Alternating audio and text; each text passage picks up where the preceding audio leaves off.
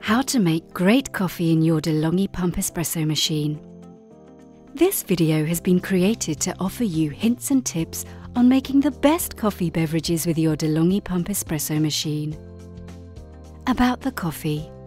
First and foremost, always use freshly ground, good quality espresso coffee to give you the best possible extraction. Choose your blend according to your personal taste. To avoid wastage, purchase coffee in small quantities. This way, you only use what you need and it's guaranteed to be fresh. Store coffee in a cool, dark and dry container. Vacuum seal if possible. If you grind your own powder from fresh coffee beans, remember the grind size can affect the brew strength. If coffee is ground too coarse, then coffee will flow too quickly and be weak. This is known as under-extraction. Coffee that is ground too fine will flow slowly and may be thick or taste burnt. This means it is over-extracted. About the preparation. To maintain the best temperature, preheat your espresso or cappuccino cups using the cup warmer storage on the top of the machine. Alternatively, warm them in hot water or use a thermal-style cup. Ensure your first coffee is the ideal temperature by pre-warming the filter and filter holder before making coffee. Simply fit the filter to the filter holder without coffee in it, add it to the machine and place a cup underneath. Select the single cup option and purge the machine, allowing hot water to pass through the filter into the cup. This will also pre-warm the cup too. Use 1 level scoop of freshly ground coffee for best results. This is roughly 7 grams. For simplicity, you will find a scoop with every DeLonghi machine. Tamping the coffee is recommended to produce an even, compact bed of coffee for brewing. Applying too little pressure will cause the coffee to be weak and under-extracted, and applying too much pressure may result in thick, burnt-tasting coffee, over-extracted. Use a pressure of between 10 and 15 kilograms for freshly ground coffee, or 15 to 20 kilograms for pre-ground packaged coffee. Use a scale to get an idea of how much pressure this is.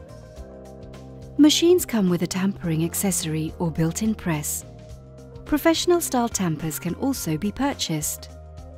Remove any residual coffee grounds from the filter and filter holder rim before placing into the machine for brewing. This will eliminate the possibility of leakages, blocking, and dirt build-up. Tips for creating great hot milk and milk foam.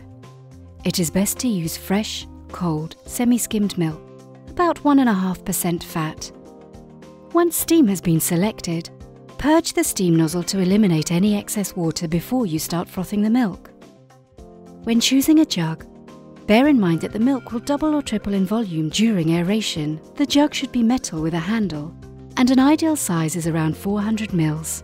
You can identify whether you are frothing or texturing the milk correctly by the sound that it makes. A screeching sound could indicate that the steam nozzle is too deep in the jug, and a bubbling and spluttering sound could mean it's not deep enough.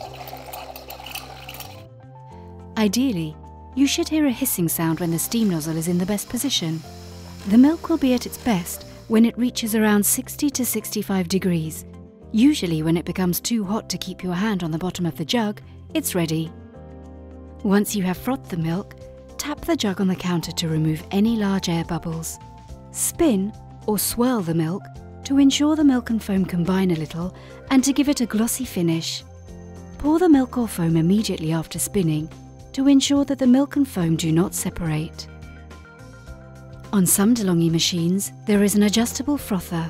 Simply move it up for hot milk and down for milk foam. Some DeLonghi machines have a removable tray, allowing large glasses to be placed directly under the filter holder. This allows you to create a long black coffee, Americano, and long milk drinks such as a latte with ease. Always keep the frother clean to avoid poor performance and flavour. For more information about DeLonghi coffee machines, visit www.delonghi.com.